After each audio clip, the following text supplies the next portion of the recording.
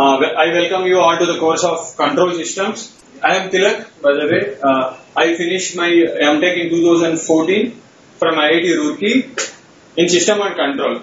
It comes under Electrical Department. It's basically related to control systems. Like there are some other subjects like optimal control, system modeling. Basically, all the aspects of control systems are being covered in that particular specialization. Now, after my graduation from IIT Roorkee, I have joined GATE Academy and I have been in GATE Academy for over 1 year. Now, control system is obviously my favorite subject. In addition to that, I teach some other subjects like networks, analog, and few other. Okay, now regarding GATE exam. Okay, now that you are preparing for GATE exam, I am sure you would know what is a pattern for GATE exam. So if you see, actually this GATE exam has been offline like 2 years back or something. Now since the last 2 years, GATE exam has gone online for all the streams, including electrical, electronics and mechanical and so on. Now it's an online exam. Now it has 65 questions. Okay, out of the 65 questions, there are 31 marks question and 35 2 marks question. So the total amounting to 100 marks. Okay, now the types of questions, if you see, like there are both multiple choice question and numerical type question. Now, what is the thing with this numerical question? Now, previously, if you see, like 2 years back, there were only multiple choice question, which means you have to select one among the 4 options. Now, what has happened? They have brought in something called numerical type questions. Now, actually, what is the thing with this numerical question is you have to calculate, get the numerical type answer solution and then enter that. Now here what happens is, when it was only objective type, your problem solving skill, in the sense the kind of approximation that you are using, it was not tested a lot. Now what happens is, you need to use good approximation methods. Okay, you have to be very good at calculations to get the precise answer. Okay, so that way if you see, the emphasis that they are putting on problem solving has gone up. So basically there are like multiple choice question and numerical type question with no negative marks. Okay, this numerical type question does not carry negative marks, but multiple choice question carry negative marks, has 33% weightage of the actual positive marks. Okay, now that is the like pattern of the exam. Now if you see, this is a weightage for different subjects, not just subjects. Like I can divide all the subjects into 3 categories. Now what are they? Core subjects, mathematics and aptitude. Now if you see aptitude, like accounts for 15 marks every year across all streams, it's 15 marks, that's fixed. And trust my words, if you see any GATE question paper, you will find that these 15 marks are very easy to score. Out of this 15, it's very easy to get like 13 or 14 also. Most of the people do score them. So what I'm saying is, if you are really preparing for GATE, in the sense if you are going for a good rank, then you should be scoring at least 13 or 14, failing which you are actually not doing a good job. Other than that, aptitude, there is mathematics, which is very important. Way more important than any core subject. And I think you have finished mathematics. So I strongly recommend you to try and finish the subject. Because what is the thing with mathematics is, whatever you have learned in mathematics is very useful for other subjects. Like for example, you must have studied Laplace. Now Laplace is something which is the most important thing. Now why?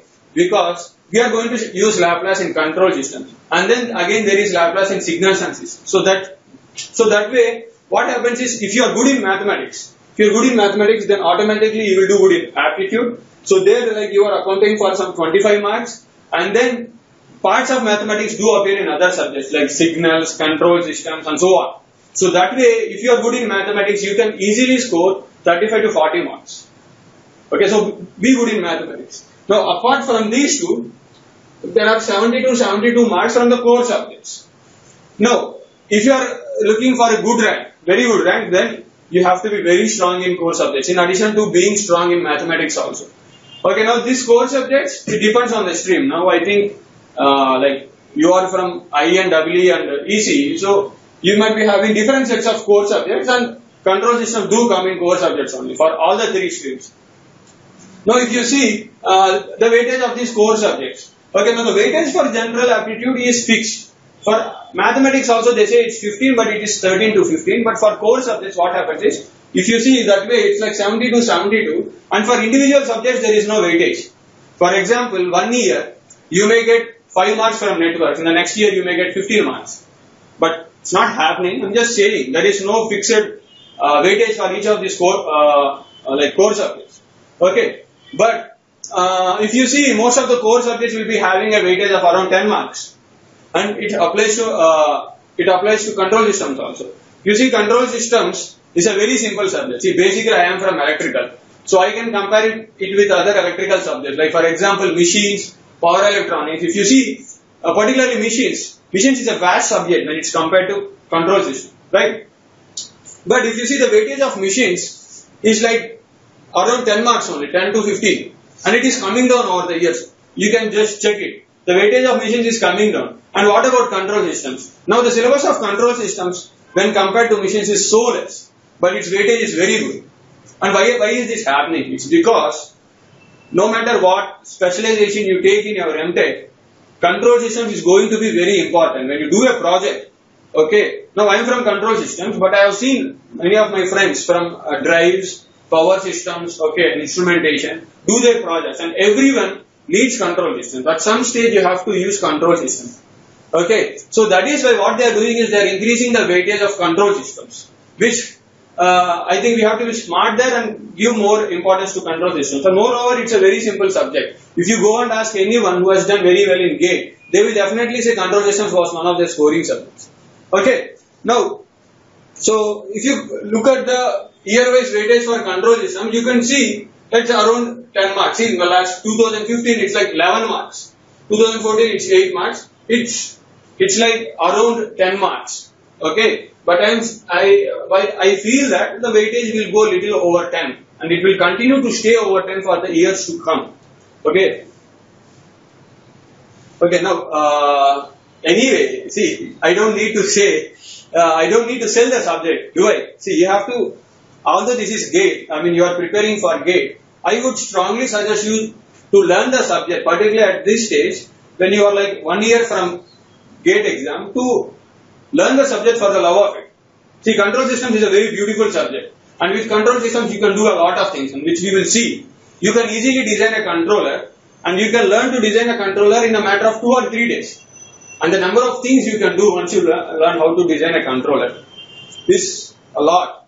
Okay, that is why. So, learn the subject in the right way. I mean, just learn it because you have to. But just learn it because you like the subject. Okay, and then, then that is regarding control systems. So we will see more about control systems. Before going into the subject, what I need to do is we have to fix which books we need to follow. Right? Now, what are the books we should be following? If you see, like we cannot have a strong recommend. Like I cannot say you have to use Ogata. But if you ask me which one I should be using, I would just suggest these books. I have given them in the order of my preference. Okay, you can right away use Benjamin Coas. I don't have a problem with that. But as long as you are using any one of these 4 subjects, I am completely fine with that. Okay, now first, Modern Control Systems by Katsuhiko Ogata. Now this is the best book for control systems. I can easily say that. Okay, now it's not, I would not think it's the simplest of all the books. See, but it is the best book. The way the subject has been treated by this guy, it's very, very good. Okay, so if you have to get a book for control systems, and I think you need to, because you are planning to do your MTech, you have to get a book for control systems. Okay, so get Ogata. Okay, now what about this design of feedback systems by Stefani, Savant and Hofstadter? Now this book is also very good.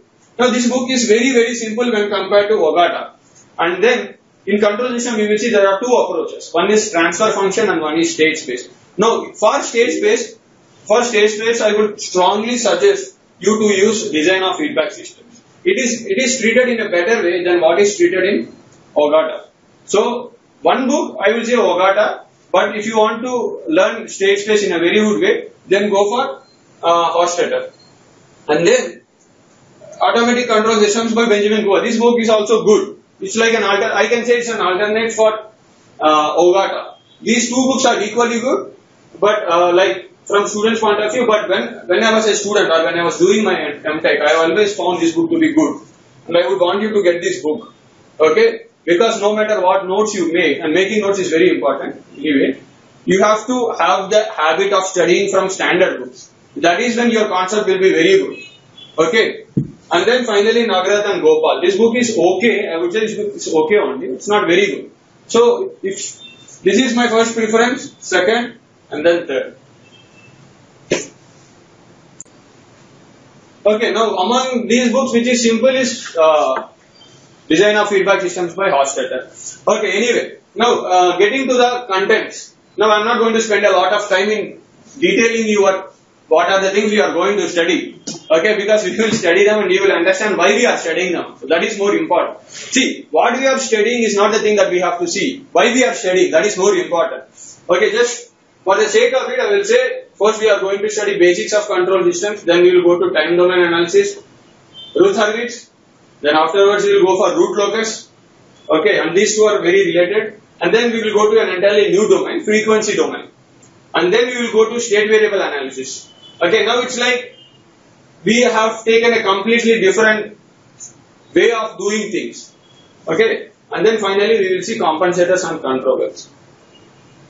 Okay, now the things that are supposed to be said as formality, I have just finished.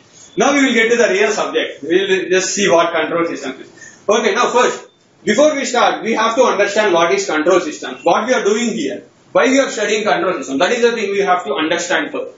Okay, now to make you understand what is control systems, what we are doing here, I am going to take a very simple example. And what is that example?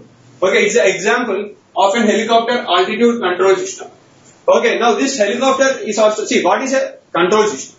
Before that, what is a control system or what is a system in fact? What can I call a system or what I cannot call a system? It's very simple. Now if you ask me, I can call anything as a system, but for that it needs to satisfy only one condition. And what is that? It has to generate a response.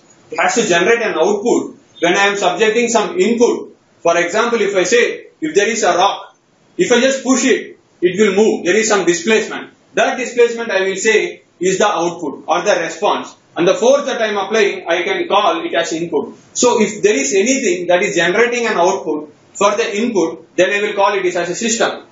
Then you might wonder, then what is not a system? Okay, then everything is a system. For everything, if I give some input, it is going to generate an output. So what I cannot call as a system? It's very simple. Like for example, just consider there is a wall, huge wall. You are going to apply some force over. Then what will happen? It is not going to move. So that I will not call as a system because that does not interest me. Okay, I cannot study that. Okay, that is why anything which is going to generate an output, when I give some input, when I give some excitation, when it is generating some response, then I will call that as a system. So now we know what is a system. Everything that is generating a response, when it is subjected to some input, is called a system. Now what is control systems? What are we doing here? Now I will say first, before saying what is a control system, we just now understood what is a system, right? Now, so obviously this helicopter I will say is a complicated system. Okay, it is not one which I can discuss in this class right now, but I can use it as an example. I will take a part of that. I will take the altitude control part. Now what is this altitude control part? See this helicopter, it is going to fly. It is going to fly at some altitude. Okay, now what I am doing is I am only interested in its altitude. I am not interested in which way it is going. I am only interested in its altitude. How high it is flying. That is the only thing I am concerned about. That is the only thing I am going to concentrate. Okay, so that way if we study the altitude control system of a helicopter, and then we will use this example to understand what is a control system. Okay, now first, what is the thing here? So any helicopter or any aeroplane or anything, it flies and it has to fly at an altitude. Okay, now it flies.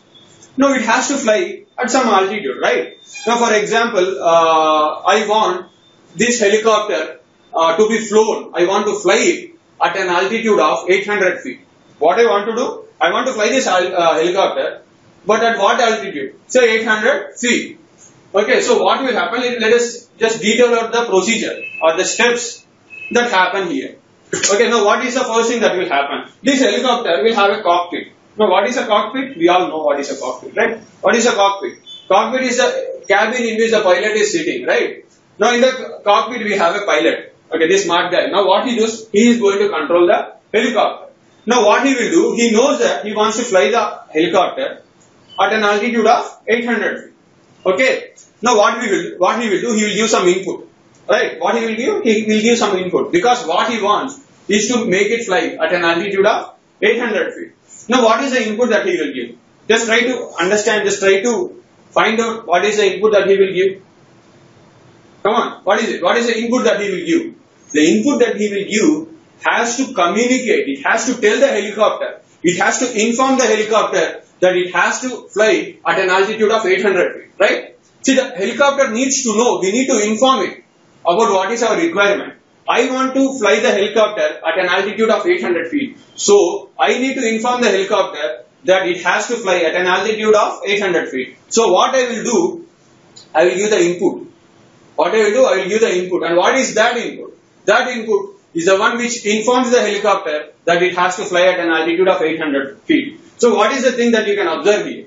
What is the thing we can understand here? The thing that you have to understand here is, any system will have an input. And what is this input? Now what is this 800 feet? That is the input which we are giving. What is this? This is the desired value of the output. Now what is the output that I am expecting from the system? What is my system? My system is a helicopter. And what am I expecting from it? I want it to fly at an altitude of 800 feet. Which means the output of the system is altitude. First thing. And then what is the desired output?